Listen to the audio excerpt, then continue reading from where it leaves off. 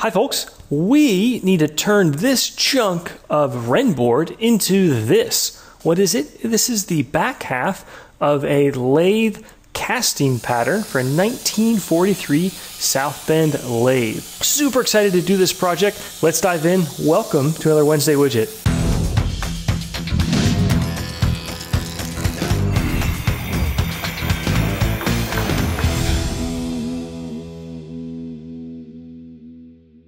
So what is Ren board or Renshape? Well, actually, that's not really what we're using. We're using Precision Board Plus from Inventables.com, high density urethane foam for milling.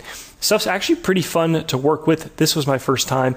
Not particularly cheap, 60 bucks for 12 by 12 by 2 inch. And as you can see here, unfortunately, I didn't need 2 inches. I only needed 1 inch. So we sawed it in half.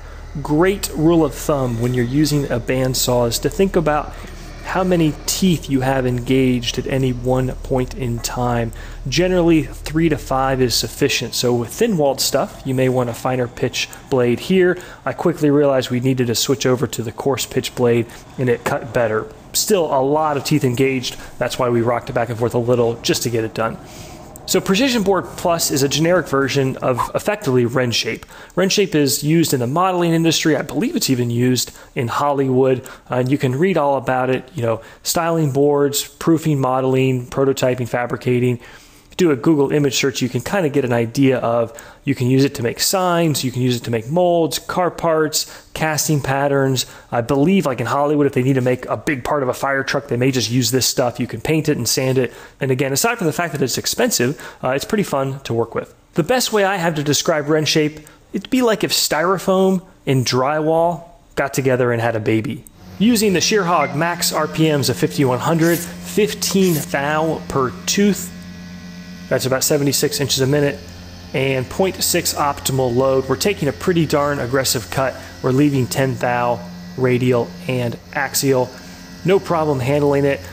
We're just trying to hog the material out of here. We're using our Pierson vacuum plate. This works great. This is exactly what it's meant for.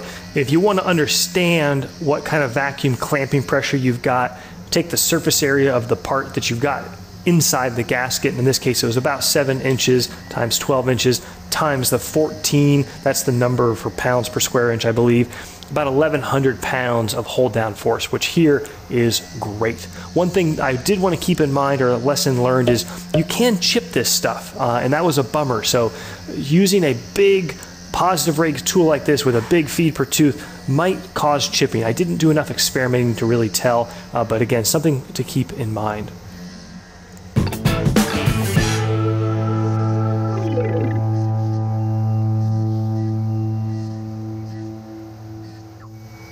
Next up, I want to clean that surface up. We used a 3D horizontal strategy with a 1/2 inch end mill. Again, max RPMs, 7 thou per tooth, about 72 inches a minute. We had a couple of nooks and crannies to clean up, which I took care of with this Tool 31, our 1/4 inch tool, just to get the inside radiuses for this cover plate. And then finally, we've got to do some surfacing. Max RPMs with a 1/4 inch ball end mill. Again, cooking 7 thou per tooth. And it's a 3 flute end mill, so that's 105 inches a minute. 40 thou max step down. The trick to get this tool path is all in the second tab, geometry. We've picked those two chains, the green line here and the green line here. But then say I want the slope. So only between 0.1 and 89.9, and that allows it to correctly hug all this area here that's not 0 or 90 degrees. Also check contact point boundary and contact only.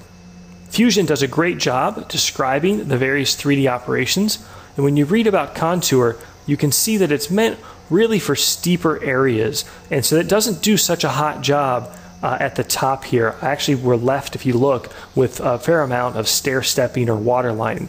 So the one way to fix that is to do a second contour, same containment zone, but what I did this time was I set the bottom height to be only 60 thou below my model top. So that's represented by this darker blue line right here. and then I did a smaller maximum step down of 0.5 inches. So it's a little bit of a hacky method, but it actually works quite well. So you've got the rougher strategy here, which again, as you look to the simulation, you can see as we step down, say from here to here, there's less scalloping because of where we're touching the tool. But when we get to the top here, you're going to get much greater scalloping. That's why that second operation really helps. And finally, for the op 1, a little 1/8 inch end mill to come around and clean up this tighter inside corners. Now that we're moving to op 2, I drew a little paper template to try to make sure I could maximize the work area hold down, because we have a lot less here the way we're holding op 2, and so I want to get the most of it, but I also want it to be reliable so that if we bump it just a hair by accident, we don't accidentally lose all of our vacuum. The nice thing about the Pierson system is when that red button goes down, you know you've got full vacuum.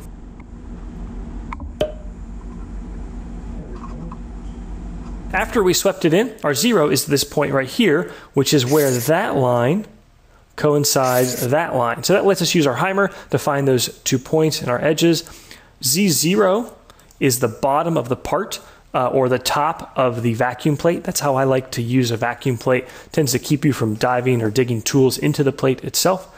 I was going to do an adaptive strategy, but I realized a horizontal alone is plenty good, and there's enough work holding here.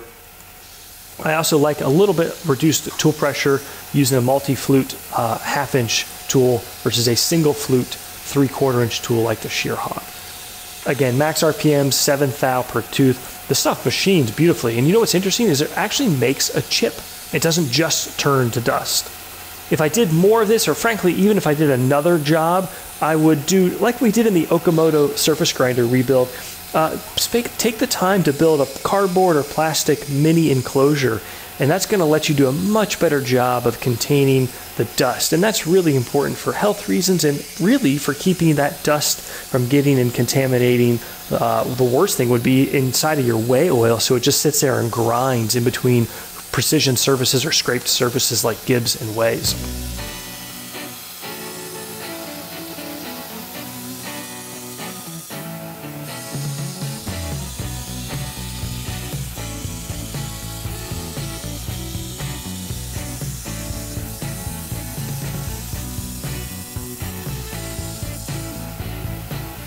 After the horizontal, same thing where we do a contour to clean up most of the inside radius or fillet.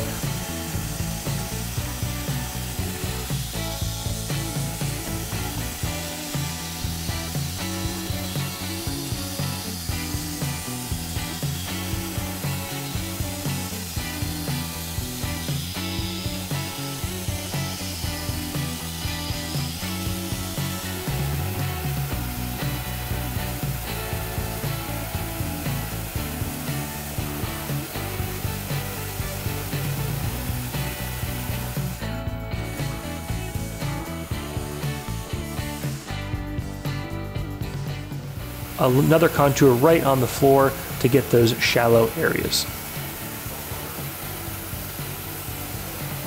You can see a small amount of faceting on the floor, and that's operator error. I suspect it may be from the part pushing down or springing up in areas where it had vacuum versus did not. So lesson learned there. You can also see some of the fracturing and chipping along the edges. Still, I was happy with it. We learned a lot. We are able to sand this part, or anybody can sand it, which is something I think is commonly done with a lot of sand castings. That's not an excuse that we shouldn't do our best absolute job when we machine it, but nevertheless, pretty fun to work with. Stick around though, next week's project, the final goal is this part here. And to do that, we have to machine this large part. And this thing is actually pretty darn big, a lot of material removal, some tricky work holding. We did some of it incredibly well. I was really happy with it. And we got our butt kicked on a couple parts. So thank you for watching. Take care. See you soon.